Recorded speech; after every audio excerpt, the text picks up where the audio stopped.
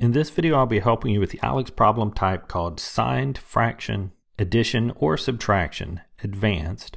We're asked to subtract these two fractions, and we notice that there is a -5 in the denominator.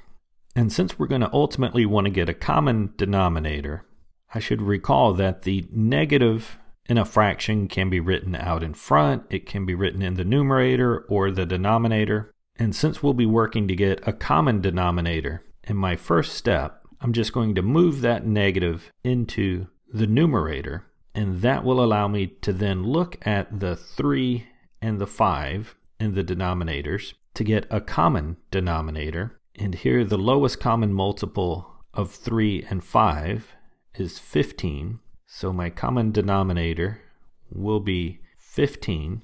On the left-hand side, I would need to multiply the top and bottom by 5 to get a denominator of 15. And that would give me a numerator of 5 times 2, or 10. And then on the right-hand side, I would need to multiply that 5 by 3.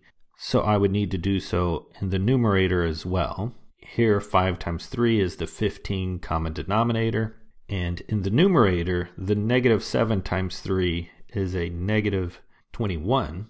Now having a common denominator, I know that I can add or subtract the numerators as needed and keep that denominator, which is now 15.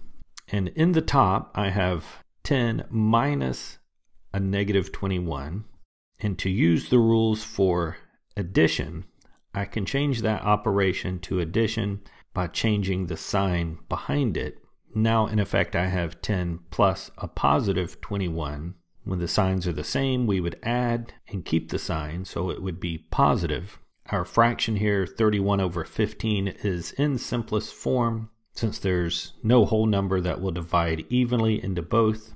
So we have subtracted those fractions.